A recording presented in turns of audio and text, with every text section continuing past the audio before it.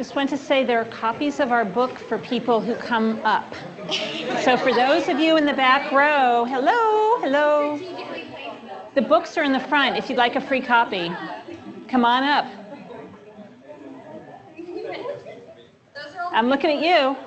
Do you want a book? Come on up. They're up here. So front row, here, plenty of seats. Thanks for coming up. Can you make me a host on Zoom so then I can mute the guests? Oh, good. And did you need to record it? Oh, you want me to record it? You can if you'd like. Yeah. Yeah.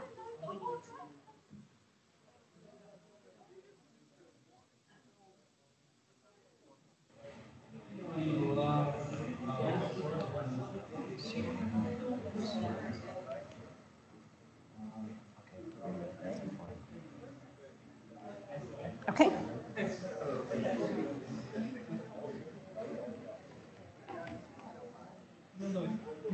Hello, everyone. Can you hear me okay? Yeah? All right. I am so excited to introduce our speakers today, Poornima, Vijayashanker, and Karen Catlin. They are the co-authors of the book. For those of you who have not moved to the front, I'll Vanna it, present A Techie's Guide to Public Speaking. But what they're going to talk about today is not just limited to technical people. I think of it a little bit like Ratatouille, you know, where anyone can cook. Anyone can successfully publicly speak. So Poornima and Karen have extensive bios, so I thought I would just give you a couple of highlights. So Poornima is the founder of Femgineer and is an avid public speaker who talks around the world on topics ranging from engineering to entrepreneurship.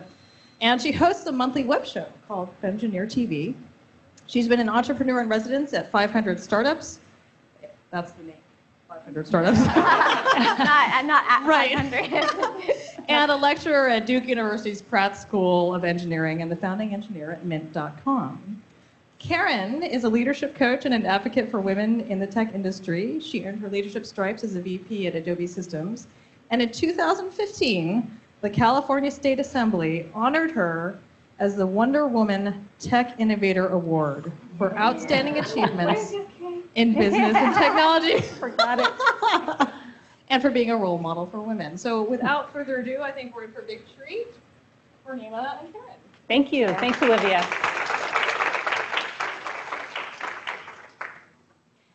So I remember the exact day when I decided to embrace public speaking. And it's not like I had never done any public speaking before that exact day. I had had a 25-year career building software products. And I started out as a software engineer, and as Olivia mentioned, over time I moved into executive leadership, and I most recently was a vice president of engineering at Adobe Systems. So I certainly did some public speaking during that 25-year career. I had to present my work at, stand-up meetings and then run my all-hands meetings, occasionally speak at an industry panel or conference. But I have to tell you, I did not enjoy it. I don't think I was very good at it. I'd get stage fright, like some of you that I was talking to before. I'd get that stage fright, that nerves, and I pretty much would say no or make excuses anytime I got an invitation to speak because I just didn't want to do it. But that all changed on this one day I'm talking about. And this one day was about 4.5 years ago. And it was at a point in my career where I had decided to pivot away from building software products to now being an advocate for women who are working across tech building those products. And I was getting advice from a mentor about how to build a business around being an advocate for women in the tech industry. And we were on a walk, my mentor and I, in the hills above Stanford University, walking around the Dish, if you're familiar with that. And she was giving me some advice and so forth. And at one point, she asked, "Hey, Karen, do you do much public speaking?" And oh my gosh, all the stage fright that I'd felt during that first 25 years kind of just hit me like a ton of bricks. You know that feeling right here? It was awful. And I started thinking inside my head, no, I don't do much public speaking. No, I don't enjoy public speaking. No, I'm not good at public speaking. No way I'm going to do more public speaking. No, no, no, no, no. It was just this soundtrack that was going on and on in my head. But I didn't say any of those words out loud because I realized that the reason she was asking, "Hey, Karen, do you do much public speaking?" is because it could be the key to unlocking this new business, this new career I wanted to pursue, to sharing my perspective of being a woman in tech, to getting new coaching clients for my business, and so forth. So instead of saying the no, no, no, no that was just spinning in my head, I simply said, you know, I need to do more of it. So that was about 4.5 years ago, and I set a goal for myself at that point to speak in public once a month. And I kind of just had to have like the opportunity to practice it, had to have like almost shock therapy to get over the stage fright. And I'm happy and very proud of myself and to share with all of you that I've pretty much hit that goal every month. I think my busiest month I spoke 6 or 7 times in 1 month, and I've even given a TEDx talk in that time. And I have come to love public speaking as a result. I'm a little bit of a geek about public speaking now, and I'm just thrilled to be here today to share some tips and strategies with all of you. Now let's hear about Poornima's public speaking journey next. So growing up, I was one of those shy kids, and around middle school, I figured that life was going to be pretty hard if I didn't do something to change that. And so in the most awkward years of my life, I decided to sign up to my school's speech and debate team. And I'm really glad that I did, because it helped me do things like ace my college interview and then go on to acing my first job interview. And of course, later on, do more complicated things like raise capital from investors here in the Valley, recruit for companies, and get out there and speak much like Karen when it comes to advocating for women. And so I'm really glad that I invested that time early on, because it really helped me throughout my career, and it also benefited my companies. Now, Karen and I met about 4 years ago. We were seated next to each other at a ladies' luncheon hosted by Andreessen Horowitz, the big VC firm. And we started talking about what we were working on. Karen mentioned she was leaving Adobe to become an advocate for women in tech. And I mentioned how I had previously been the founding engineer at Mint.com. I was now taking my blog, Femgineer, transforming it into an education company to help techies build products and companies in their careers. And so we started brainstorming how we could work together, how we could collaborate. And one of the themes that kept emerging was this idea behind public speaking and how it had really benefited us in our career. We kind of considered it this multivitamin. So we started teaching some workshops, we developed an online course, and then we decided that we really wanted to scale our effort, and we put it all together into a book. Maybe you're too far away. Yeah. Oh, no, it's on. Yeah. Oh, we need to switch clickers already. Let me just Yeah, go ahead. check it out.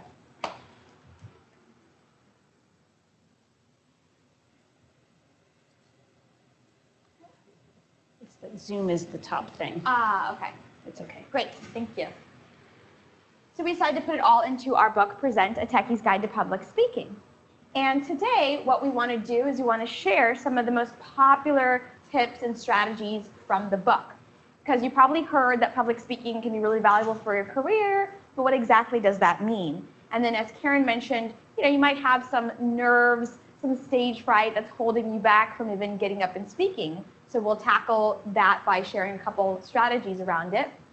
And then for those of you who might be thinking, I'm not exactly an expert, I don't have anything earth-shattering to share, or I'm brand new in my role or in my career, why would anybody care about what I have to say?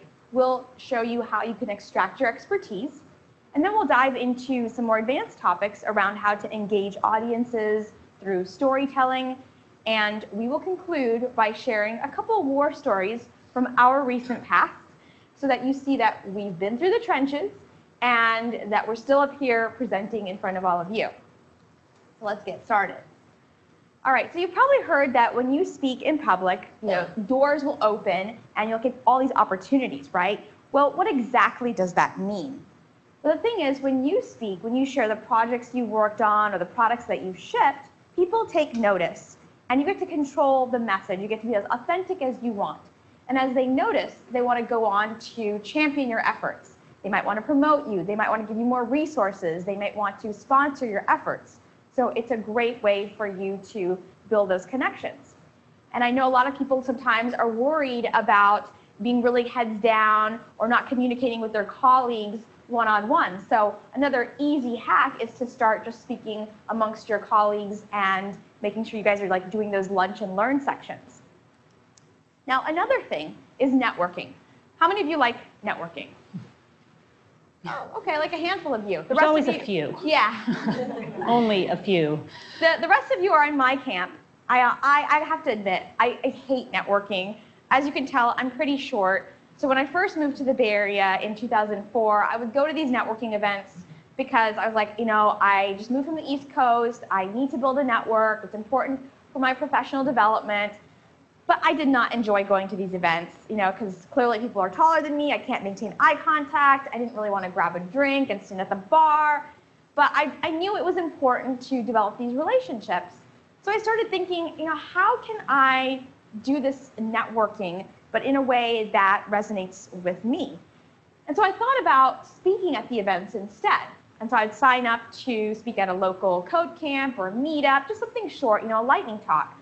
And it was great because afterwards, people would come up to me, they would ask me questions, we'd have deeper conversations, and the relationship sort of naturally evolved. So for me, it was a more authentic way to network. And for those of you who didn't raise your hands, right, consider speaking as a way to hack networking. And then, of course, hiring, right? A lot of times people say, well, will it really help with hiring? And I know you guys are growing here at Logitech. And what I've discovered for every startup that I've worked at and represented is that anytime I get up to speak, whether it's a simple product demo, talking about our technology stack, even going on college campuses, the people who are attending often feel like it's a great way to connect with a potential team member, to connect with somebody that they're going to work with. And so they often find that it's much more helpful, it's much more authentic, and it can be a great way to aid your recruiters. So consider public speaking as a way to attract more great talent.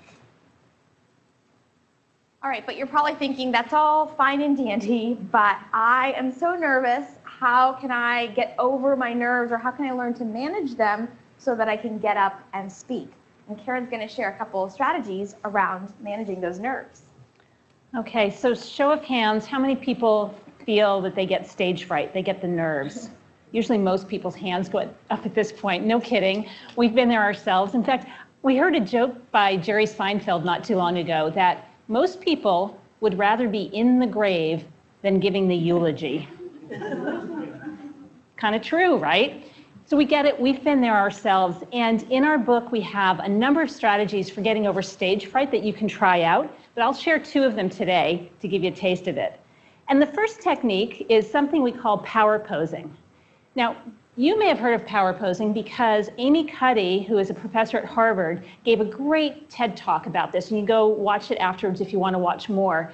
But in a nutshell, what Amy Cuddy and a few other researchers started exploring was, hey, let's look at athletes and what happens when an athlete is on top of their game. When they've scored a goal, won a race, or done something significant, they tend to put their arms up in a victory sign, right? And this is universal around the world because we see it throughout the Olympics. It doesn't change by gender. Men and women do it.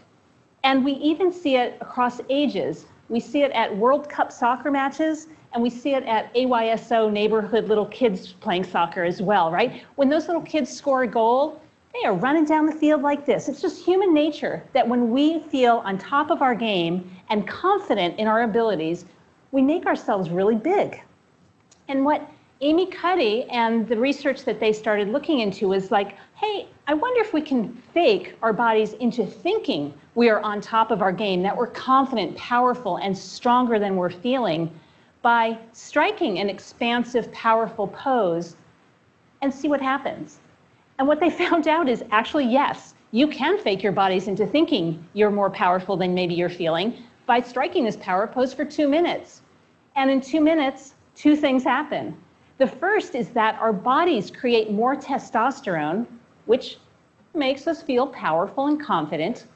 And our bodies also lower the amount of cortisol that we have. And cortisol is the hormone that makes us anxious, stressed out, maybe a little nervous, right?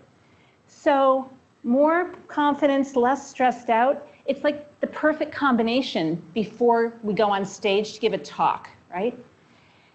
And we teach public speaking a lot online. We teach workshops and so forth. And this picture is from the Grace Hopper Celebration, which is this huge conference for women in tech, about a year and a half ago. And we taught hundreds and hundreds of women public speaking and power posing as well. And they so enjoyed getting up and power posing that we actually want all of you to get out of your seats now and stand up and power pose with us. And for those of you on Zoom, I want you out of your seats too, wherever you can. And if you can't get out of a seat, just strike a power pose with your arms or make yourself bigger. And it feels good, doesn't it, to put your arms up in that victory sign? You can also mix it up by doing something like the Wonder Woman pose that Poornima is showing us right now. Okay, put your hands on your hips and just make your shoulders big. Or if maybe a bodybuilding pose kind of fits your need of being big and strong, that's okay too. Yeah, okay. It doesn't matter what the pose is, as long as you are making your body bigger than it normally is, more expansive. Okay, does that feel good? Yeah, okay, you can all sit down. We won't do it for 2 minutes. But 2 minutes is the key. Now, since Amy Cuddy did her TED Talk and published this research, the research actually has come under scrutiny. And people are asking, does that chemical reaction actually happen? Was the sample size big enough? You know, it's being questioned. Well, we actually don't even care about the research being questioned because power posing works for us. Now, I mentioned that I had given a TEDx talk, and this was about 3 years ago, and I had been doing more public speaking leading up to this TEDx talk. However, and I was getting more comfortable. However, this TEDx talk was a big deal, and my nerves were big as a result. I got nervous when I was even thinking about the outline for my talk and what my message was going to be. I got nervous when I was just creating my slides and practicing by myself. I got super nervous when I started giving a sort of a trial run of my talk to get feedback from some friends. Super, super nervous. And I kind of thought, like, what am I going to do? I am not going to be able to give this talk. I am so nervous. But fortunately, I saw Amy Cuddy's talk before a few weeks before I gave mine. And I said, okay, I'm going to give that power posing a try because I don't know what else to do. So I power posed for 2 minutes in my hotel room before my talk that day.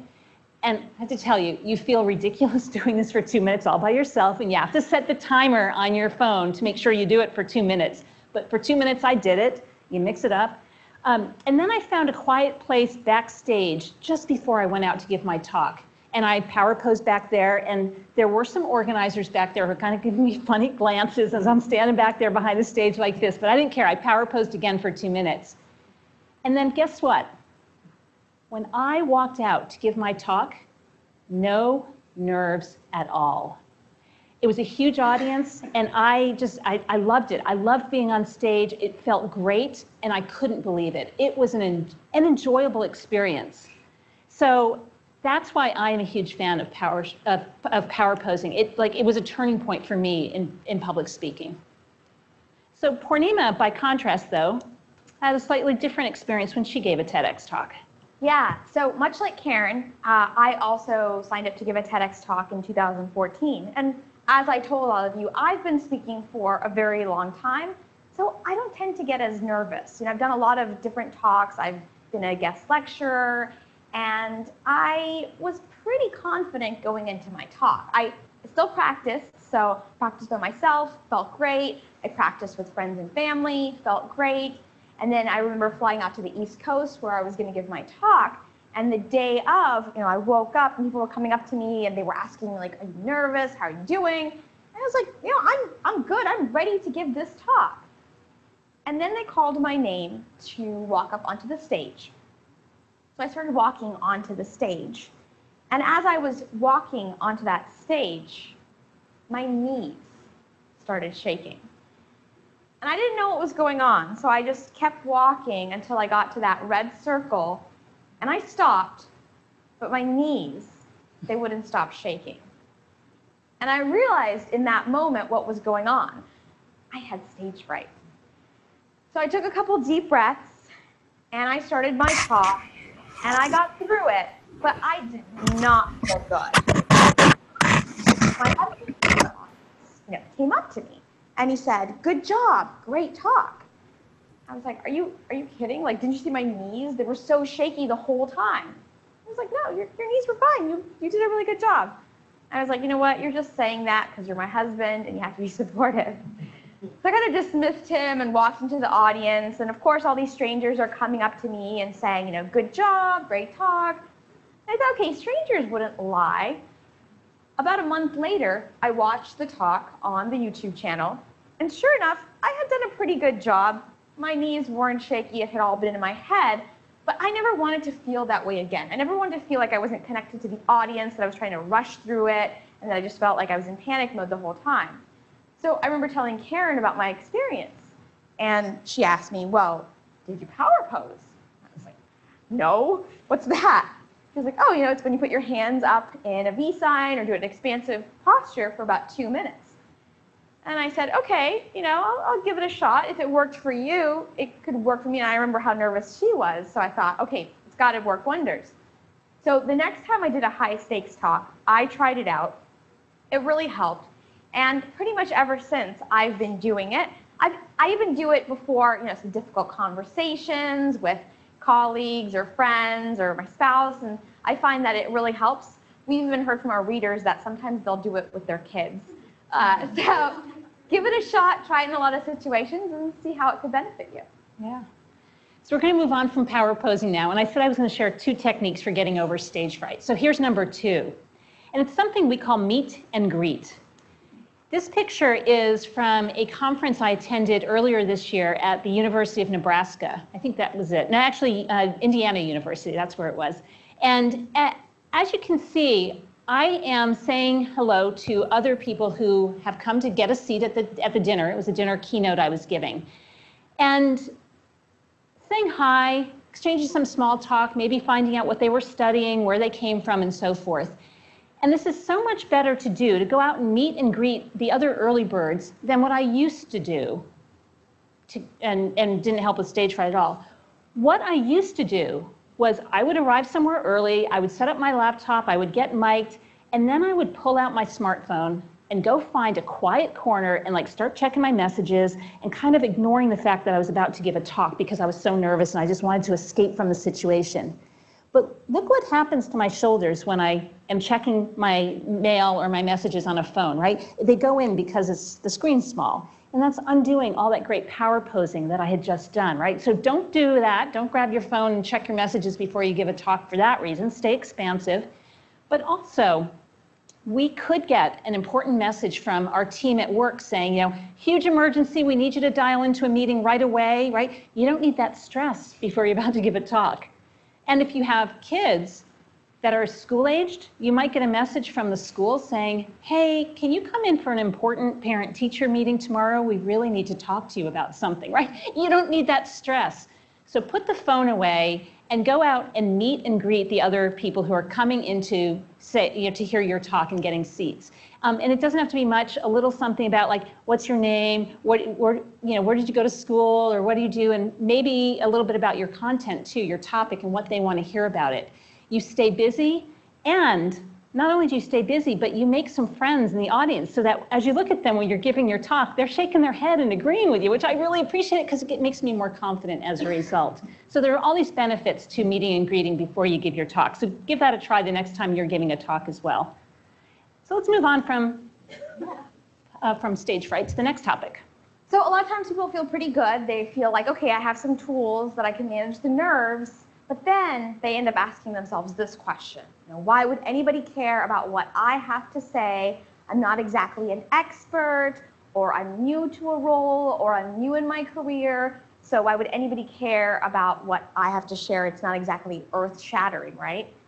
Well, here's the thing. People are coming out to hear you speak because they want to know what's your experience and your perspective on a particular topic. Otherwise, they would just sit at home, watch a video, read a book, or do a Google search, right? So they're coming out to connect with you and learn, what did you go through? Now, the other thing is that there's always somebody out there who's just a little bit more new than you are, right? They might be more of a beginner. And when you share what you went through, you end up giving them a lot of great shortcuts and techniques that help them fast track their learning. So even if it took you 6 months or 6 years or however long to solve a problem, put a process, or learn a new framework, you can share what you wish you had learned and how you wish you could change things. And that's going to help them move a lot quicker. Now, of course, there are times where people feel embarrassed. They're like, I don't want to share that it took me 6 years to learn Java. That's too embarrassing, right? So how can I connect with the audience? Well, the truth is people want to know what those failures are, right? That's actually going to, again, help them connect with you. They see that you're human, and that's really what they're coming out to hear. They don't want to get all the sugar-coated stories. So as much as you might feel like you don't want to share those mistakes, realize that's what people want to hear. Now, a lot of times people say, okay, but how do I know what my expertise is? I don't know. There's a lot of people talking about the same topic that I would be interested in. And what we recommend is that you actually take stock of all the projects you've worked on for the last 3 to 12 months. And this is what we like to call the inventory method, because you're taking stock. And as you take stock, you'll see that themes emerge. And the reason that we say 3 to 12 is because it's usually what's freshest in your mind. And because we're in tech and things move pretty quickly, right, it's also what's most relevant. And as you do this, you'll start to get a sense of what a topic could be that you could speak on. And even if it's one that other people have done before, it's okay because you get to put your expertise and your perspective as the spin on it. So to give you a simple example, back in 2008, when I was the founding engineer at Mint.com, I decided to sign up to speak at a local code camp. I didn't even have a topic in mind. I just sort of signed up because I was eager. And then I went back to my team. I was like, I need to come up with a topic. What should I talk about? And so somebody recommended that I kind of take stock of what I had done. So as I did the inventory method, I realized that what I had done in the last 3 to 12 months was I had built the prototype, I had launched it, and I had scaled it to serving millions of people. So that's what I started to talk about. And it turns out it really resonated with the audience because a lot of people in the audience had built a prototype, but they hadn't yet launched it. It was still sitting on their computer. Or other people maybe had worked on a particular part of a product, but they hadn't seen it from inception to scaling. And so that was great to see that whole spectrum of the experience that I had. Now, there was one other benefit that I didn't even know at the time to me sharing my experience with this audience. And it wasn't until last year when Karen and I were giving this same talk that a young woman in the audience came up to me afterwards. And she said, yeah, that talk that you gave back in 2008 at that code camp, I was at that talk. And I thought if you could join a startup, being a couple years out of school, that I could too. And I did. And my company also got acquired. So my little talk at a local code camp, where I was kind of getting up there to speak, ended up showing somebody an opportunity that they might not have considered before and really changing the course of their career. So remember that, while you might think, oh, is this making an impact or not, any talk that you give is going to influence and inspire somebody. You never know maybe when you find out that impact. Okay, so now you're probably thinking, well, that's great, but how do I make sure people actually show up and I'm talking in a way that's relevant? So what we recommend is much like you create a user persona when you're creating a product, right, that says who's the product for, what does it do, what are some use cases, you want to do the same thing for your talk, and we like to call this the audience persona. And if you're not sure who's going to be there, you can contact the organizer of the conference or the event to get a little bit more detail. Ask them questions like, what level are these people at? What are their job functions? What companies are they coming from? Maybe what's the theme of the event, if there is one. And then from there, you can craft a summary. Now, there's a couple ways you can craft this summary. The first is you could have it be based on some prerequisites or some experience level. So to give you a simple example of how that would look, let's say I'm doing a talk on iOS development. I might say something like, this talk is for people who know how to program, but are new to programming in iOS and using Objective-C. I'm going to show you how you can build your first application.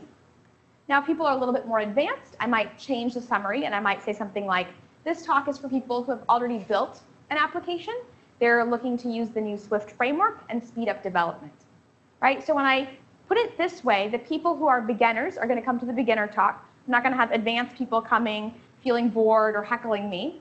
And similarly, for the advanced talk, I'm not going to have beginners come out and feel like, oh my gosh, this is so over my head and I'm overwhelmed, right? I'm going to get the right people in the audience. But it doesn't always have to be on experience level. It could also be based on a scenario. So another example would be, this talk is for people who are looking to get a 4 or a 5-star rating in the App Store. I'm going to share the 3 best practices for getting these high reviews and avoiding those low-star reviews.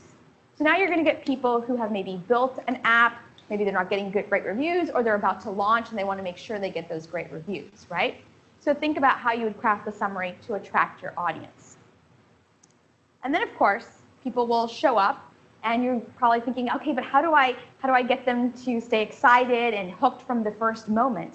So Karen's going to share some techniques around how to start with the story. Yeah, so storytelling is a big theme in public speaking. And we firmly believe that we should learn from traditional literature, from stories. Like, think about a book you might open that starts with the words, "It was a dark and stormy night." Okay? When we read those words, we might get a little curious about what's going to happen next. And if we were in the story, would we be outside getting cold and wet, or inside next to a fireplace, maybe with a warm drink? And what's going to happen to the protagonist when he or she is introduced? And why is it even important to the whole storyline that it's dark and stormy outside, right? We get curious and we want more. And we believe you can do the same type of technique to a tech talk, that you can start any tech talk with the equivalent of "it was a dark and stormy night." And I'm going to share 2 examples of what this might look like. For each example, I'm going to do kind of a before, and I'll stand over here and I'll do the after. The before, I'm going to show you how I would start a talk starting with an agenda. Show of hands, how many of you tend to start your talks with, here's the agenda, here are all the things I'm going to cover in my talk, and then you launch into it? Most of us. I learned that technique when I was first giving talks. It's like, tell them what you're going to tell them, your agenda, tell them, and then tell them what you told them, right? Summarize. It's a really nice, simple format, okay? So I'm going to show you what an agenda-driven start might look like, and then I'm going to contrast it with a story-driven start, okay? I'm going to do it twice. The first one is going to be an in-real-life thing that happened, something that really happened that we're talking about, and that's the context of all of this. So here's the before, my agenda. Hi everyone, I'm Karen Catlin, and in my talk today, I'm going to share 3 best practices for handling a distributed denial of service attack, a DDoS, on your website. Let's go. Okay? So that's my agenda. It's clear, you know what I'm going to cover, those 3 best practices, right? But let's contrast that with starting with a story. 6 months ago, we were under attack. Our website was experiencing a distributed denial of service attack, a DDoS, and it was our first one ever, and we didn't know what to do. Well, I'm Karen Catlin, and in my talk today, I'm going to tell you about the 3 things that we wish we had known that night. Let's go. Okay? Small little tweak, but you're shaking your head. So it's more engaging. You're a little curious. You start thinking, well, what if I were that person working on that DDoS? What would I want to know, right? We get engaged. Okay? Now, sometimes we don't have a in real life story, or maybe we have a customer story that we need to sort of, make anonymous, or whatever's going on. It's okay to come up with a hypothetical scenario. So that's going to be story number 2. Example number 2 is hypothetical. So again, I'm going to stand here and do my agenda-driven, the old-fashioned way. Hi everyone, I'm Karen Catlin, and in my talk today, I'm going to tell you about how to set up your first GitHub account and populate it in less than an hour. Okay? Again, you know what you're going to cover. I'm going to cover, right? It's really clear. But contrast that with a hypothetical story, and these hypothetical stories often start with the word imagine. Okay? Imagine you are applying for your first tech internship, and you're filling out the application process. And it asks for your GitHub account, but you don't have one, and you are meeting with a recruiter in less than an hour. Well, I'm Karen Catlin, and in my talk today, I'm going to share how to set up that GitHub account, populate it with some school projects, and be all ready for that recruiter meeting. Let's go. Okay. Small little tweak to start your story, start your talk with a story, but also look for opportunities to reflect back and refer back to that story throughout your talk. Like the one with the DDoS, maybe about halfway through you can say, well, at this point it was 2 a.m. We had raided the kitchen of all the snacks, nothing was left, and then this happened, right? And so you kind of layer on some additional detail to re-engage your audience with that original storyline. It's a very simple technique, but we have to learn how to do it and practice it, and it's just magic when we can do it. Yeah. Anyway, let's move on.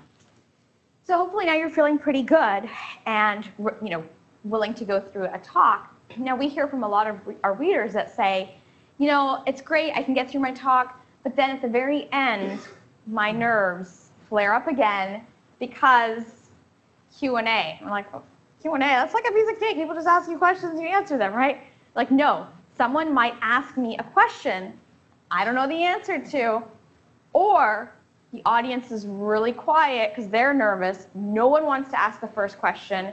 I'm just kind of standing there, waiting for someone to ask the first question and looking really nervous.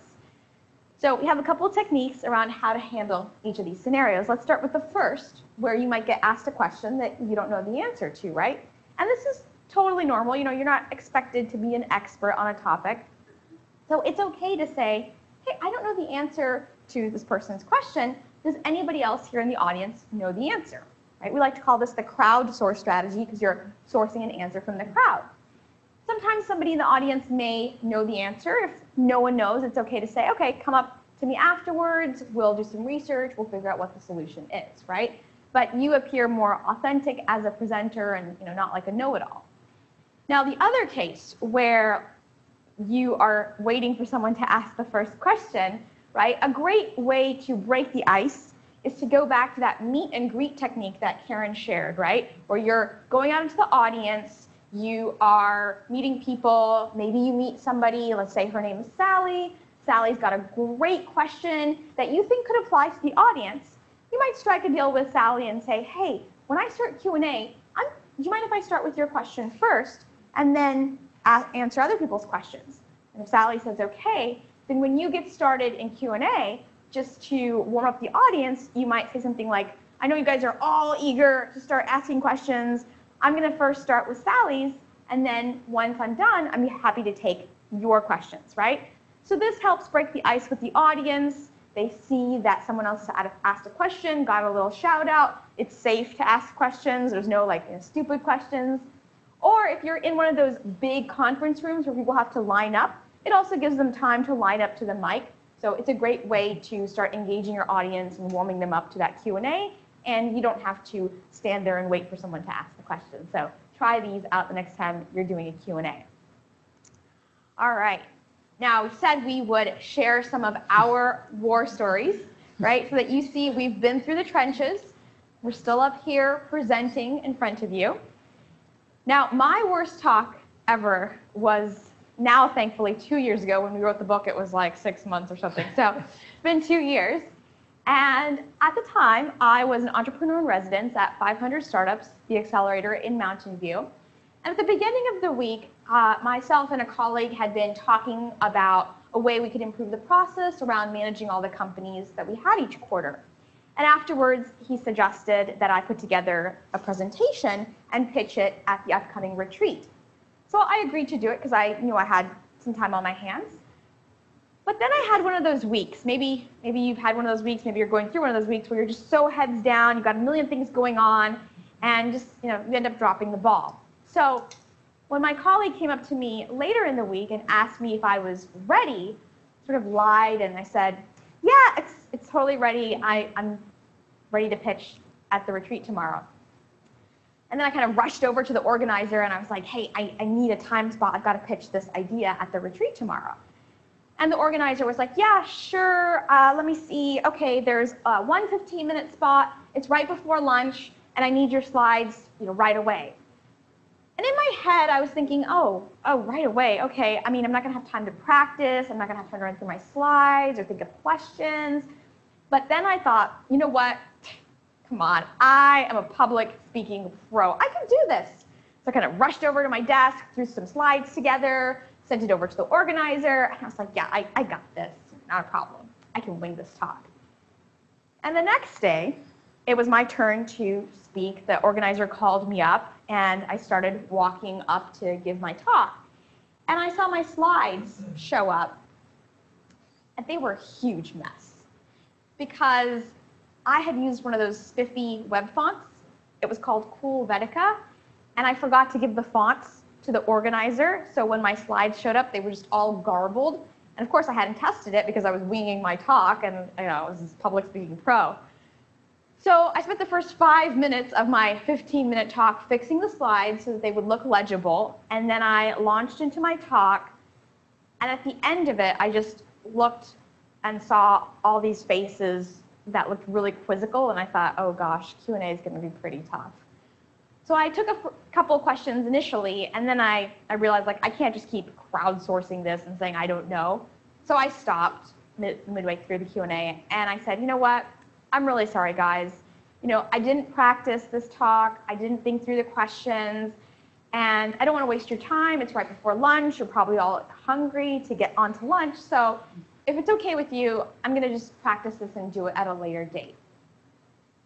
Thankfully, I was in a very kind setting where my colleagues were like, yeah, this is definitely not your best work. We always expect more from you, but it's okay. Everybody gets a hall pass.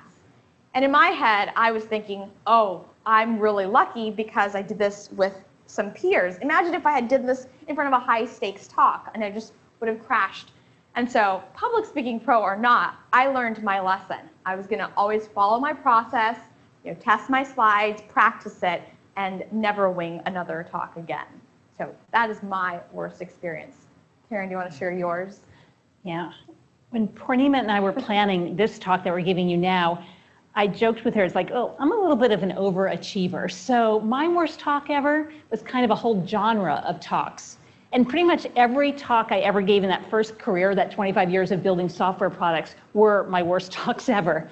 And the reason they were so bad is because of this. This is how I used to create slides. I'd open my company's PowerPoint template, I'd make an agenda slide, and then for each major concept, I'd make a slide with a list of bullets for each point I wanted to make, and then I'd edit the words and phrases to be shorter and play with the typeface size so everything would fit on my screen, and then my slides served as my crutch, and I'd read each point and not miss a thing. Okay. Show of hands, how many of you create slides like this? Yeah, there's always many of us, I know. And look what happens when we create slides like this. First of all, I wasn't even looking at you. You're looking at my back, maybe, and reading along with me. You're not engaged with anything I'm saying. You are reading to get the points, right? You don't even need me here. You're not listening to me at all. And so I fortunately have since realized how not be doing this, and instead, as you can see from our talk today, we love visuals. Whenever we can, we use a visual to represent the key point we're trying to make. We put just a little bit of text across the top to help orient ourselves about the point, but also let the audience, in case they tune out a little bit, they can look at that little bit of text and know where we are, what we're talking about. And it is so much more engaging. We also here, and I know many of you are probably thinking that I can't just use visuals in a talk here at Logitech. It wouldn't go over. I've got engineering concepts to teach. I've got data, graphs, other things, and we get it. But if you are going to use text on your slide, keep in mind something that we've learned, which is the 5x5 rule. And if you're going to have bullets, 5 bullets max, no more, and only 5 words per bullet. And by doing that, you force yourself to be super crisp, and it's hard. When we teach, I try to do that too. It's hard, but it's crisp, and then the audience can just skim it and listen to you instead. And of course, if you have a lot of data and graphs, just keep it as simple as you can and minimize the noise and really just highlight the data and the trends and whatever that might be that you're trying to portray. So anyway, don't make this mistake. Anyway. So let's wrap it up. Yeah. So we've shared with you a few strategies from our book, the most popular ones, but you have copies of the book so that you can go through more advanced ones. We started by talking about why it's important to your career, how it can help your company as well when it comes to recruiting. And then we shared a couple techniques around managing those nerves in case that's what's holding you back. Who remembers one of the two techniques for managing your nerves? Power pose, yes. Who remembers the second? Meet and greet, yes, perfect. And then we said, okay, but a lot of times we worry, even if we can manage the nerves, that who would want to listen to us? We're not exactly experts. We're new in a role. We're new in our career, right? And so I shared the inventory method and how you can extract your expertise. Who remembers how the inventory method works? Yep, take stock of your experiences. Yep, in the last 3 to 12 months, usually freshest in your mind and most relevant. And then we talked about creating an audience persona, much like you create a user persona to create a summary. And then Karen shared a couple techniques around storytelling. Who remembers one of the two techniques for storytelling? Imagine. Okay, I heard somebody say imagine, so coming up with a hypothetical. And then what was the other case? Start with a story, sure. But there's kind of two types of stories you can tell. Personal. Yeah, if you have it in real life and it's not proprietary and you can share it. Exactly. And then, of course, I shared our worst talks ever so that you see we've been through the trenches. We've embarrassed ourselves, but we are putting that in the past and moving forward. So if you've had a talk that you've given that maybe caused you to say, I hate public speaking, I'm never doing it again, put it in the past, no need to dwell on it, and now try implementing some of our strategies the next time you're speaking, whether it's even in a meeting, a one-on-one conversation, or if you decide to give a bigger talk. All right, so before we go to Q&A, just want to let you guys know that if you didn't get a soft cover, you can also take a picture of this and download a free copy of the ebook as well as the audiobook. All right, and if you missed that, we'll send it over to Olivia or Jessica and make sure you get that as well.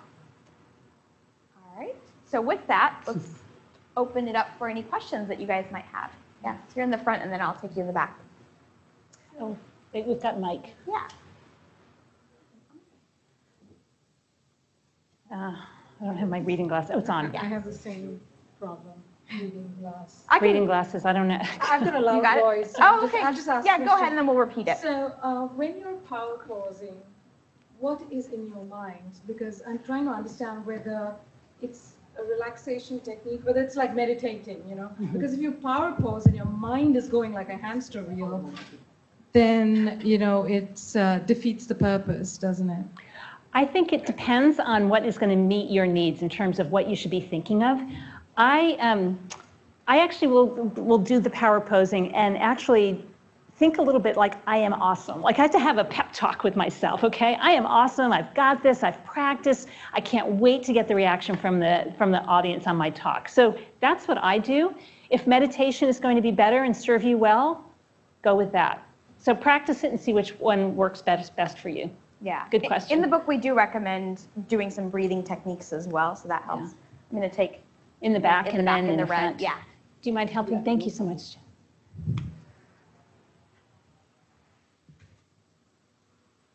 Thanks for the talk, but my question is how you do the rehearsal? How do you practice? How do we practice a talk? Yeah. Wanna handle So it? we have kind of various levels that we recommend practicing. The first is actually starting with an outline, because a lot of times people will write out a script, and it's not good because then you end up memorizing it and hanging on to every single word or trying to think about it or recollect it versus being in the audience. So creating a general outline, speaking from that outline, kind of reorganizing it if you think that it doesn't fit. And then when you get ready to speak it out loud, right? Because sometimes people practice it in their head, and again, that's not helpful. So speak it out loud. And once you get a little bit comfortable with that, you can record yourself using a camera. And when you watch yourself again, do things like turn off the audio and just watch for gestures to see if you're doing this too much or if you're doing anything that's crazy. Then you can turn off the video and just listen to the audio to see if there's some verbal tics like ums or uhs. And then one last time, you put it together, see if the content makes sense. You can even share it with other people, especially if your colleagues are busy. You might say, hey, just watch this video, send me some feedback, good and the bad, and what to add or what to remove. And then to take it up a notch, like if it's a high stakes talk, we do recommend that you try to emulate it, the scenario as much as possible. So if you're gonna go and be on stage, then ask the organizer of the event, hey, can I show up early? Can I do a dress rehearsal? Can I walk through all my slides? Can I get mic'd up? Can I see the bright lights? Because once you are in that environment, it really helps you to quell your nerves because you know what it's going to be like, right? And if you can't do that, then maybe put together an audience at work or at home and practice with them so that you get more comfortable presenting in front of people. So that's typically how we recommend that you practice. And I want to emphasize one thing Poornima said there is don't practice just in your head. Yeah. Because if you run through it in your head, you're going to sound awesome, awesome, awesome every time. You don't make mistakes when it's all up here. You sound amazing. But when you say it out loud, even if you're just, like I tend to like to go for walks around my neighborhood and practice my talks. I say it out loud because I catch myself like, ooh, that didn't really sound right. What was the word I was really trying to use there? In my head, I'm awesome, but I notice it all and I can correct.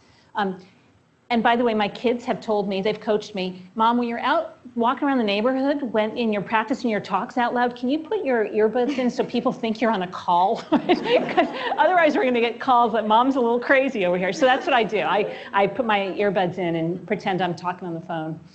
Yeah, did you have a follow-up? Yeah. Also, how you prepare for the questions, Q&A questions. Oh, how do we prepare for the questions? How do you think deep? Yeah. So one thing, as Poornima mentioned, it's great to do a trial run with some friends or peers, at work or something.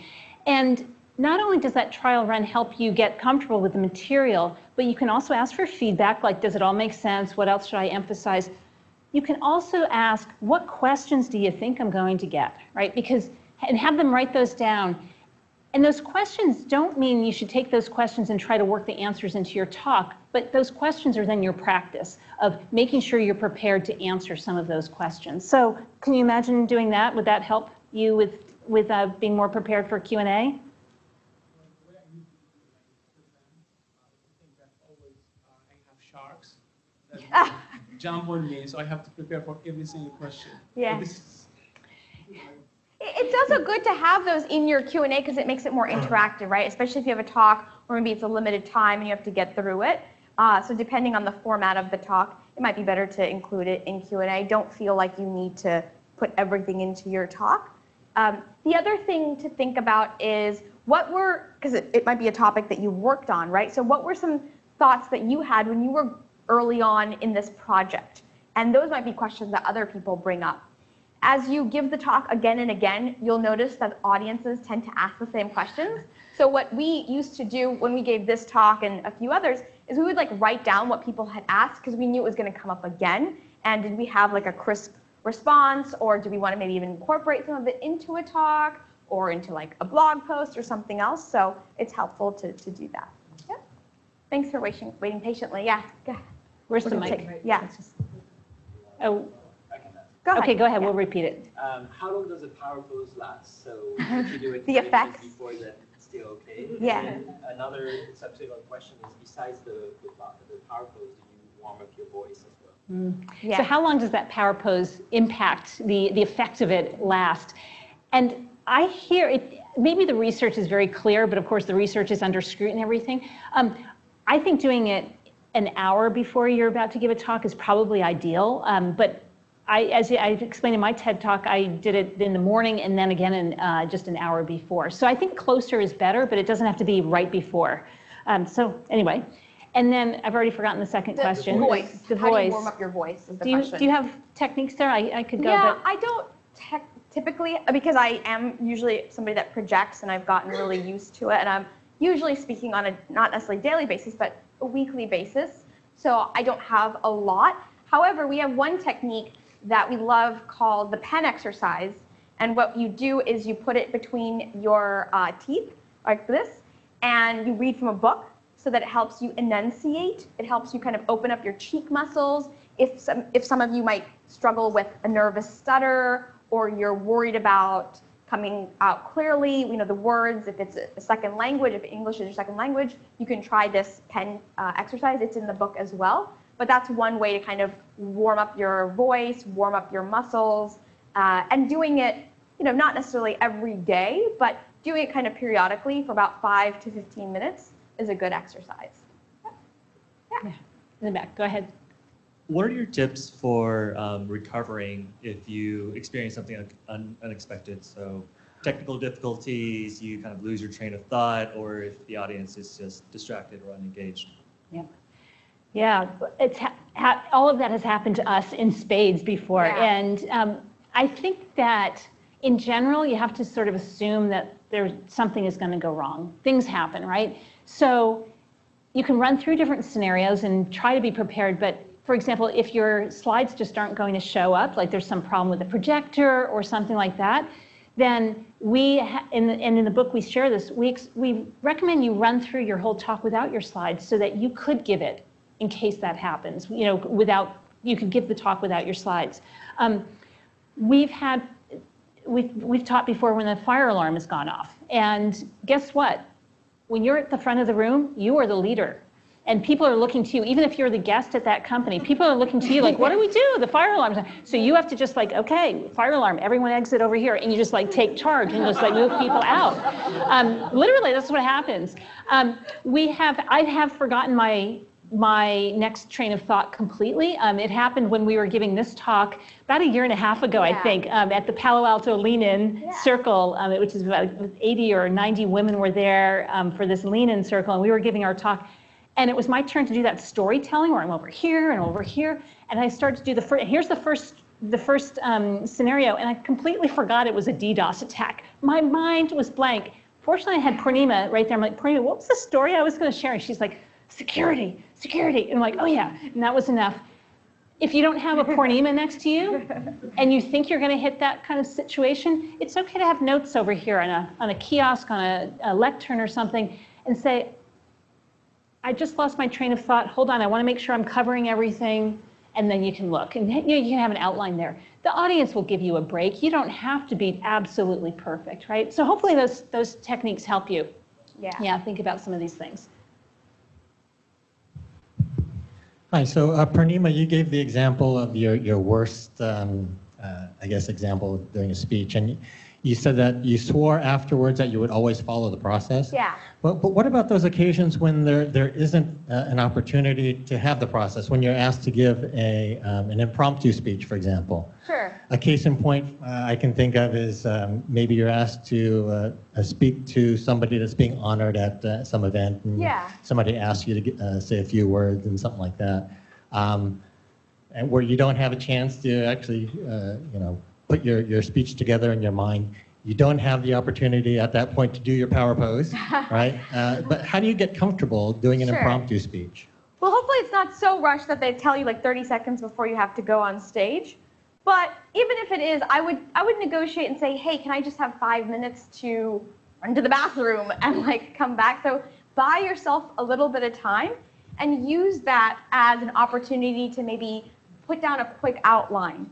If you're introducing somebody, maybe you go up to them and you say, hey, can you just give me like 3 highlights in your life or career, whatever the context of the situation is, so that you can best represent them, and again, have that kind of outlined out, and then maybe take a couple minutes to do a quick, run through in your head, but preferably, out loud. So even in those situations, I feel like just doing a little bit of prep work, jotting those notes down can be helpful, and mostly avoid rambling and keep to the time and make sure that what you're saying is succinct and gets the point across. So I find this is especially helpful in meetings for a lot of introverts who feel like they need time to think and process. So we tell them, hey, if something comes up in that meeting, maybe take down some notes, and then at the end or even in the middle of the meeting, ask to then speak and convey what you need, because they necessarily can't think on their feet. The other thing is practice makes perfect. So in that situation where you're presenting somebody that's new, you don't have their background, the information is certainly new to you, but if you've been kind of consistently speaking, then getting up and doing a new presentation isn't going to be a shocker. And there's going to be a lot of tools you have in your arsenal, whether it's great gestures, pauses, the manner in which you speak. so that even if you're just speaking for a little bit, it's going to come out clearly. And if it's a talk that you've given before and somebody asks you to like do something similar, you can kind of pull from that bank, that kind of inventory and speak on that. So kind of think about what you've already got in your tool chest that you can use, and it won't feel so daunting the next time you have to do it. TLDR, keep doing it, right? You have to just do it and get more comfortable with it if you want to be good at the, impromptu kind of talks. Absolutely. Yes. Okay. Yeah, we're okay staying. If people need to leave, we understand, but go ahead. Yeah. So you guys obviously seem very comfortable at public speaking and come across as total pros. But I want to ask if you can share. At Adobe, and maybe Logitech's the same type of thing where once a year is like annual planning time and the new strategy is rolled out and everybody comes up with their plans for the year. Is that sort of the rhythm here too? Maybe it happens more frequently or less frequently. But once a year at Adobe when I was there, it was annual planning season. And I attended a senior leader meeting where the strategy was rolled out, and here were all these beautiful slides, and it was rolled out, and then we were all told, now take this and communicate it to your staff. Okay? I'm like, okay, I can do that. I just saw this presentation, I got the slides, I could download them onto my laptop, and so I scheduled an all-hands meeting for probably 150 people to come and hear about the new strategy, and I did wing it, and I wasn't a good public speaker back then. I just was like, I'm going to wing it. I've got the slides. I'll just run through them. And I could tell that I was so boring. No one cared about this. They didn't get it. They asked these questions. I'm like, these are all good questions. It was a train wreck, and I couldn't recover at that point. Okay, I just had to power through it and try to answer the questions as best I could. I didn't know how to handle it. The next year, I was like, I'm not doing that to myself again, and I'm not doing that to the team either to have to listen to me. I decided to ditch the presentation that we had been given. We sat there, we heard the big strategy presentation, we got the slides, and I'm like, I'm not even going to use them. And instead, I spent just a little bit of time to collect a couple of customer stories about, and it was really kind of those personas of, imagine, and I think at the time it might have been American Eagle was trying to do this with their website and blah, blah, blah. And I just sort of set the scenario up. And then there's this customer here who needs to do this, and this customer over here. And I said, and basically we are going to be meeting their needs with a strategy moving forward. Any questions? Okay. So, and I got feedback after that too from someone in the audience. I remember the woman who came up to me afterwards and said, Karen, that was amazing. And have you taken some public speaking classes since last year? And I just sort of smiled because I realized how bad I was and how, So anyway, the lesson learned for me is I do not give someone else's talk ever anymore. Someone says, here's my talk, it's all set, here are all the talking points, here are the slides. No way. I will make it my own, whether that's weaving in my own stories or starting from scratch. So hopefully that helps answer your question. Thank you. And I think there was one more question. Go ahead. Hi, thanks for the talk. I just had a question. Do you guys ever get a little bit of anxiety before speaking? If so, like, how do you guys deal with it? Speaking from my own personal experience, like, I always get a little anxious. I get pretty anxious before I have to public speak because I don't like doing it. Yeah. I mean, still, even after doing all the talks that we've done, and for me nowadays, it's more when I have to do a lightning talk, like a timed talk, if it's 5 or 15 minutes and there's going to be a buzzer that goes off because I'm just trying to cram, information. And the Ignite talks where it's like your slides just automatically advance. It's a pressure cooker. That's like a different, that's a different level. So, power posing certainly helps. Another thing I found that really helps is my body. If I do open stances, if I'm sort of natural, then the audience feels comfortable, I feel comfortable, and then that timer, that clock isn't what's on my mind, and I'm not trying to rush through the talk or whatever. I feel more confident. So it's amazing how much you have in your control with your own body language. Like if you tend to be really scrunched or if you're kind of pacing around, that just kind of reinforces your nerves. So think about what you can control in your own sort of body, maybe some breathing exercises, certainly practice, but each of those elements I think helps. I'll also share with you, I'm a planner. Like when I go on vacation, I need my itinerary, like everything needs to be planned, where we're staying, eating, and all of that.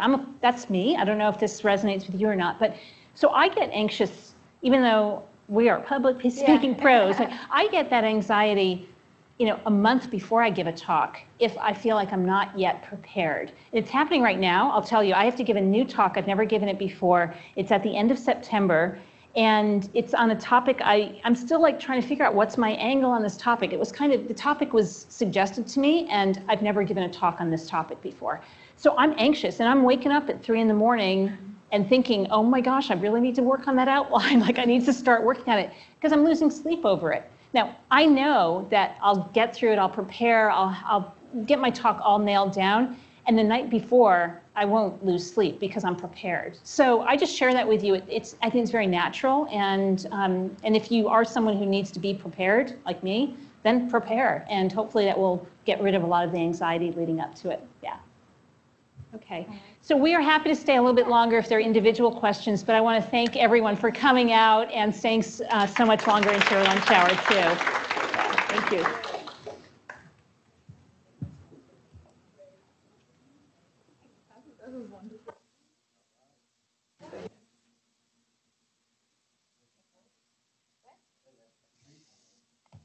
I wish. That means I'd have a treat for me. Where's lunch?